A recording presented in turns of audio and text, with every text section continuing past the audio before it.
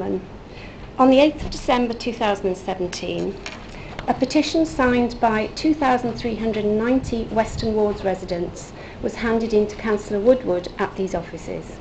I'm speaking to you today as lead petitioner, as we feel the petition has not been handled properly.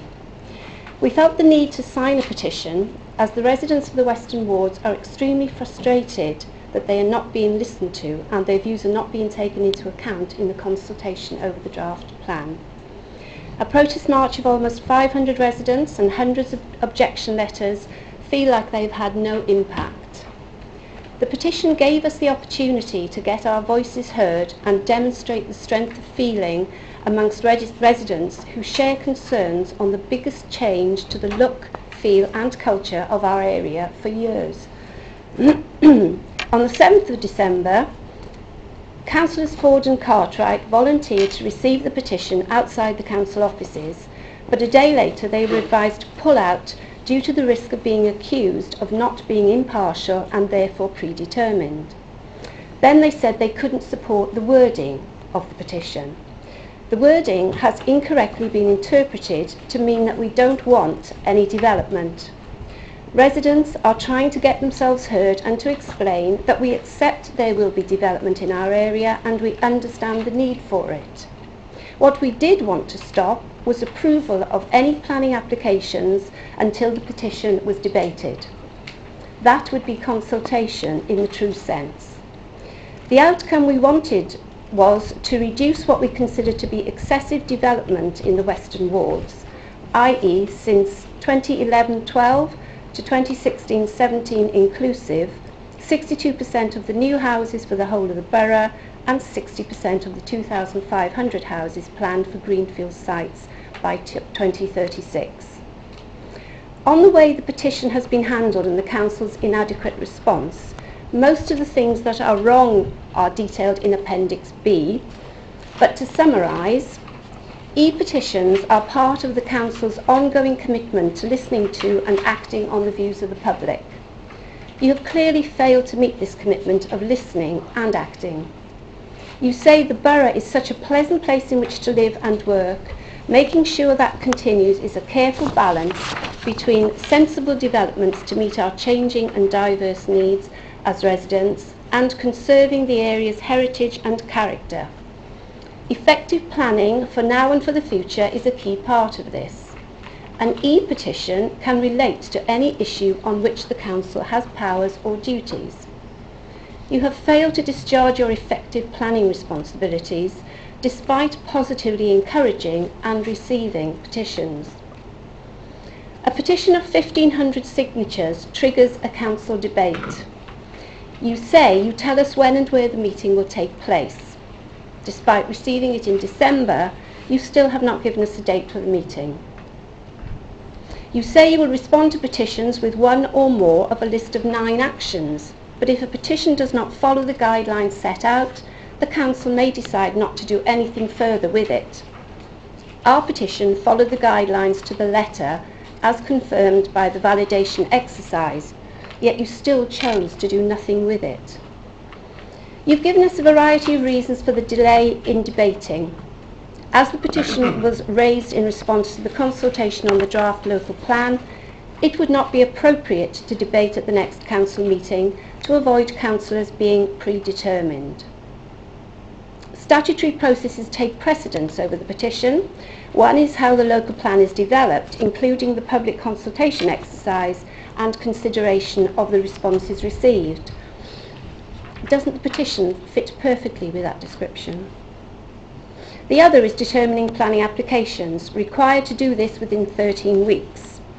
If not, the applicant can submit a non-determination appeal.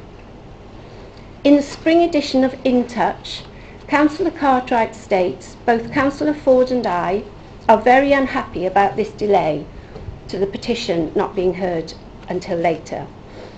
But this is entirely due to all planning applications having to be determined within a tight timescale by law. However, the site gov.uk states this can be extended to 26 weeks in order to comply with the planning guarantee.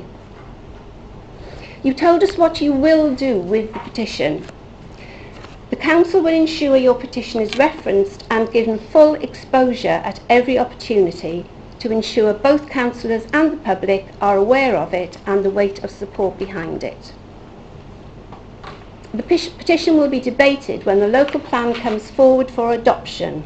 And for those of you that don't know, the definition of adoption, which has been taken from the glossary in the draft local plan, is final confirmation of the approval of a local plan by a local planning authority. For us, that's likely to be summer 2019, and clearly this is far too late. What did you do with the petition? You undertook an exercise to verify and cross-check it and confirm the final significant numbers of 2,390 signatures both on paper and electronically.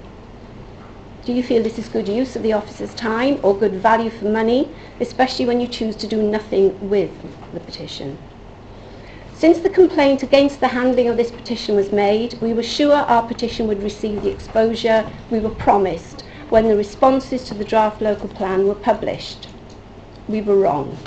There was no mention whatsoever, and only when I queried it did several petitions, not only ours, magically appear on the front summary page.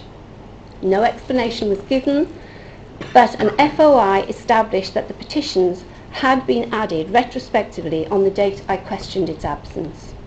Was it an error or another deliberate attempt to sweep our petition under the carpet? Predetermination. I have real concerns over how FBC interprets and applies Section 25 of the Localism Act 2011 and the Code of Conduct. It clarifies that members may campaign and represent their constituents and then speak and vote on those issues without fear of breaking the rules on predetermination. Predetermination is about bias and making up your mind and making that known in advance, which is not acceptable. And predisposition, which is about having an open mind and weighing up all the information, which is acceptable.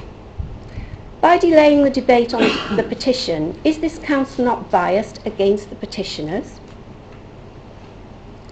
To use one of your own analogies, a juror in a court of law, before hearing the evidence, indicates they are going to find the defendant guilty. I'd like to use the same analogy to describe our situation. Imagine the jury sentences the defendant to prison before hearing the evidence and delays hearing it until much later. A petition is not just a meaningless list of names and addresses, but a statement of real concerns from a significant number of residents whose lives will be turned upside down through the sheer volume of unsustainable development proposed and in some cases already permitted. You claim we welcome petitions and understand they are an important way for you to let us know about your concerns. Then why is it sat in an FBC cupboard somewhere, whilst at the same time many of the sites proposed in the draft local plan are applying for and obtaining planning permission? In fact, why do you have a petition scheme? The policies and guidelines are stacked in favour of applicants and stacked against residents. Where policies are designed to protect everyone, including residents, they are applied in an inconsistent way and in favour of applicants and developers. This petition is just one example of that happening. Applicants have the right to have planning applications decided within 13 weeks and the right to appeal, whereas 2,400 residents have nothing more than an open-ended promise of scheduling the petition debate when the local plan comes forward for adoption. No time limit, no right of appeal for us, but too late to take our views into account. In the complaint, we set out what the council should do to put things right in this case. We want to engage and have discussions with council planning officers and the developers to consider how we can have a coordinated plan that residents can live with, but which can also ease the enormous pressure on planners to build as much as they can squeeze into our green fields. To give residents a say in the types of open spaces and properties would be a healthy and a much more satisfactory way forward for all concerned.